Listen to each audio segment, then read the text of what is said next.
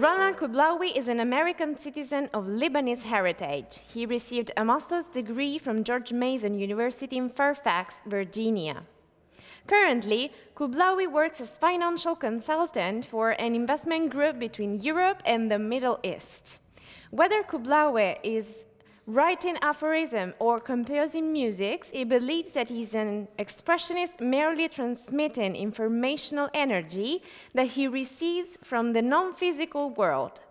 Never claimed to be a writer or a musician, but a mere vehicle of expression. Kublawi lives by the motto that life without the pursuit of passion is a waste of living. His musical artist name is Ronnie Bassem. Today he's here, connected with us, to present his new published book, entitled Scattered Chatter. Hi, Ronnie, it's so nice to have you here. Hello, how are you? Tell us something about your new book, please. What is Scattered Chatter about? It's a series of thoughts in the form of aphorisms, more like spiritual philosophy. And it's scattered because there's no, just random thoughts that come to me occasionally. And I've been compiling these thoughts over the years, and I felt the need to put it all together in a small book. And why do you use the form of the aphorism to express yourself? How could a reader benefit from this book?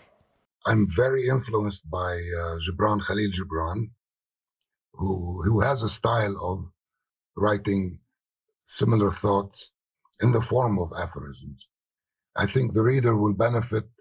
It will sort of open up the mind, it will make the reader think about more important things in life as opposed to day-to-day trivial stuff. What or where do you get the inspiration to write your aphorisms from? Your life, the environment around you, or maybe both of them?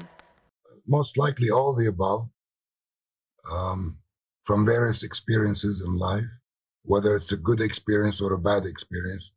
I always seek what's positive, what could be a positive outcome of any form of emotion or experience.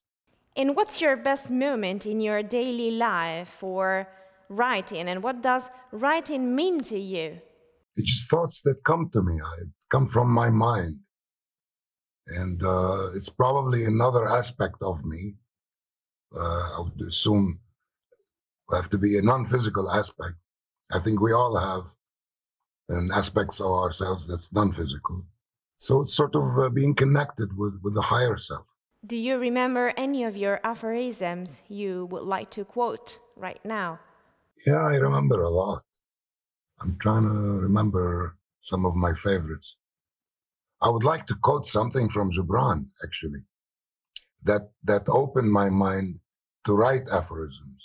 It was just by chance. I was in the United States. I was drawn to a library, to a particular shelf, to a particular book. I did not know who the author was. I pulled the book. It happened to be for Khalil Gibran. And I just opened the middle of the book and I read, "How can my heart be unsealed unless it is broken?" That reading in itself has changed a lot in my life and probably inspired me to do the same. But to whom would you suggest your book? Is there a particular target reader, or is it a book for anyone? I think it's for anyone who's looking for meaning in life.